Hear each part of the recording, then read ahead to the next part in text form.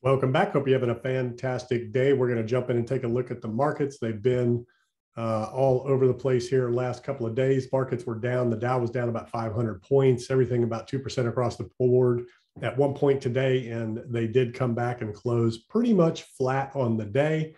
So let's go ahead and jump in the charts. No real serious news right now. And we are at a point in the markets where headline risk is serious. So any kind of headline news like the S&P falling into bear market territory temporarily, the Fed doing something silly, the war escalating, things like that can really put stocks into a tumble fast. So right now they're just kind of unwinding, working their ways to the lows, and continuing to tail off. So this is the hourly. Let's go ahead and look at the daily here. And this is the Dow Jones over the last few days, really going back to the 21st of April. So pretty much mid-April to where we are today, just kind of working its way down. And again, the key is once these levels were taken out with a new lower low, it's just been lower highs and lower lows. And that's kind of how markets work their way down. It's unless there's something serious, and you can go back on these charts. This is the NASDAQ, a little bit more steeper in terms of what the NASDAQ's doing. But again, this was your last, once you start taking out these lows and this last major low here, then you can pretty much expect more continuation to the downside. And the S&P as well. Let's see where S&P, if it entered bear market territory. And they're defining bear market territory. Traditional markets, the definition is 20%. And the NASDAQ was down, or S&P was down in the 20% range and snapped back up to close at about 39.01 out of bear market territory by a hair. And, that's a lot of technical settings there that are triggered to buy on that level. But again, there's just, it's just a cliff that it's falling over, continuing to put in lower lows and lower highs. And if you just go back and look at times in the past, in terms of this, this was the March 2020 pandemic, much more steeper of a sell-off because nobody knew what was going on. But when you go back and look at these other events like 2018, when the Fed did a number on the markets, all of the buildup in anticipation to it, and then unwinding, and then final capitulation right here. And that was a drop of, we've looked at it before, but we'll just go back. And that was right at the bear market line, and it bounced. So this did come back because the Fed pivoted.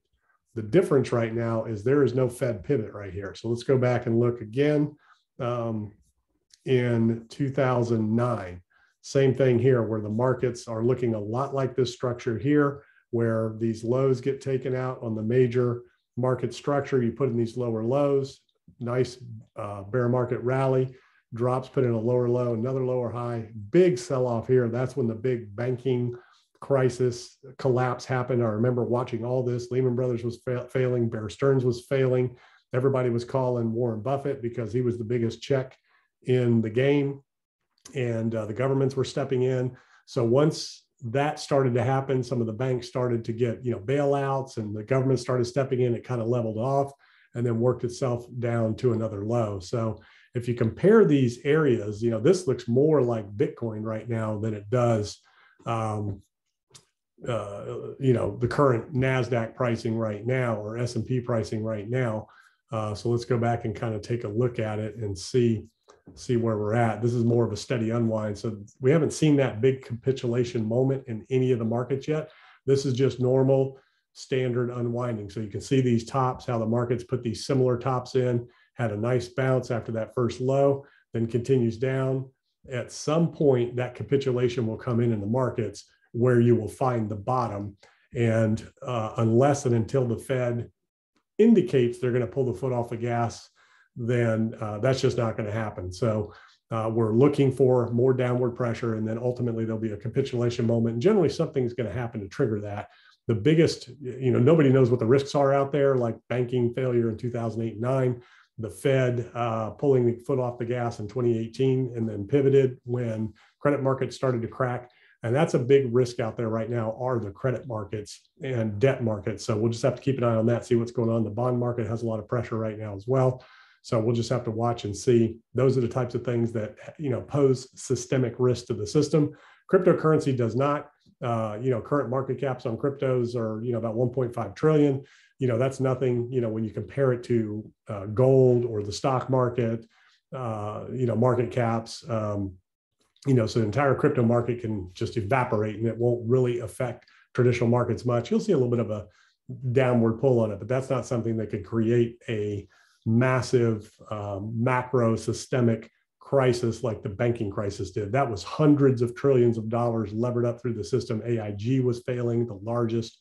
They had the largest holdings out there that people just couldn't even comprehend in the trillions, that was on the verge of failing. So there was a lot of things going on in the financial markets, through the banking system, the housing market, all that back in 2008 and 9. So this is very different. This is just the Fed pulling the foot off the gas and telling markets that, this mega bubble that we've been in since 2008 and 9, it just has to stop. And that's what happens is, markets run in cycles. There's too much inflation. And until those things start to rectify, you can't really start looking for a bottom. Same thing on Bitcoin. We have this new low.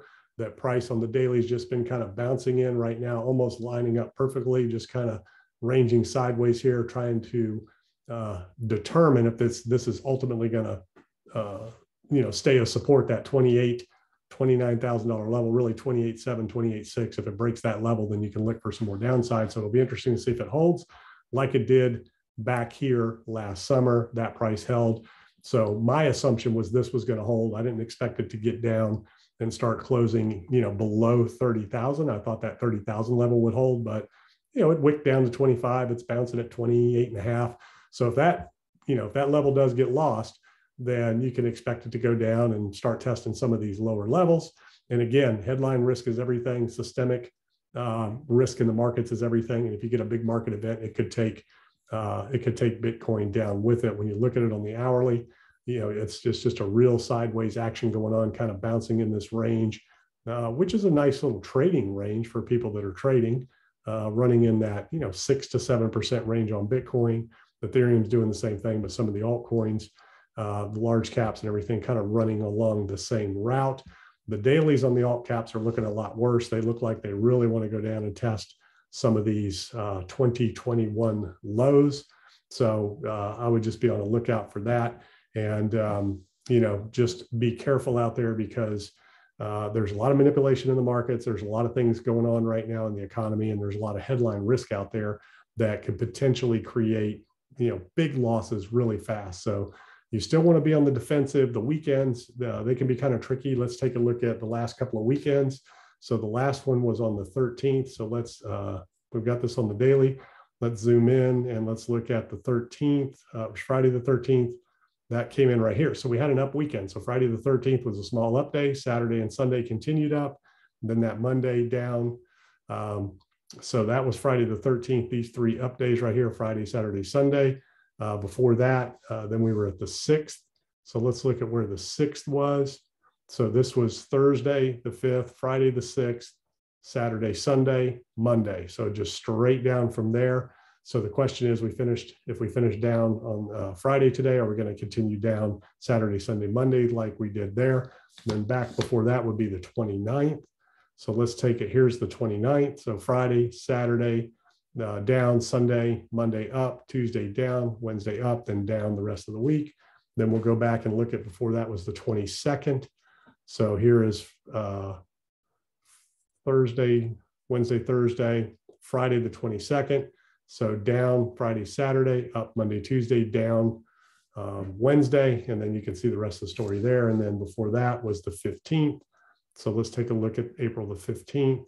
So that's right in here in this sideways range here. Price was up a little bit on the 15th, down Saturday, Sunday, a little bit, bounced, and then down. So no clear pattern to really track, but you can see weekends haven't been huge. Like a lot of people say, watch out for weekends, except this one in here, that May the 6th, that was a big drop, that Sunday, Monday, Tuesday right here in this area. So coming off of this sideways consolidation, big drop over the weekend into Monday, Tuesday. So this actually started back on May 4th.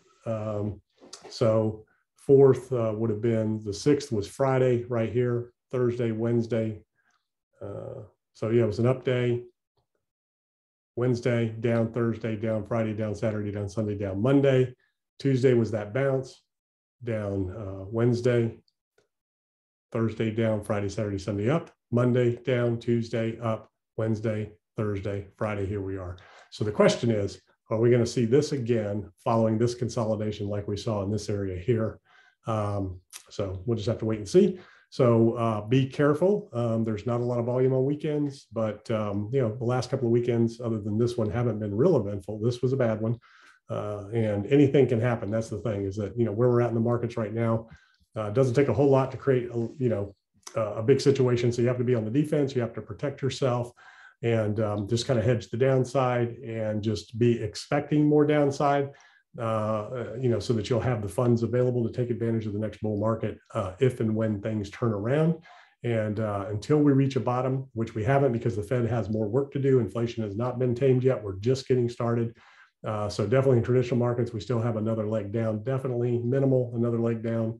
And crypto generally is going to follow suit. Definitely the altcoins, Bitcoin, we'll just have to wait and see. It's holding up at this level against the markets continuing to decline, but sometimes Bitcoin can lag the markets. So just keep that in mind, be aware, and it just is what it is. It's a consolidation, bottom finding, ranging kind of thing. I don't think we have found our bottom confirmation yet. So we'll just have to wait and see what happens, and we'll see you on the next video.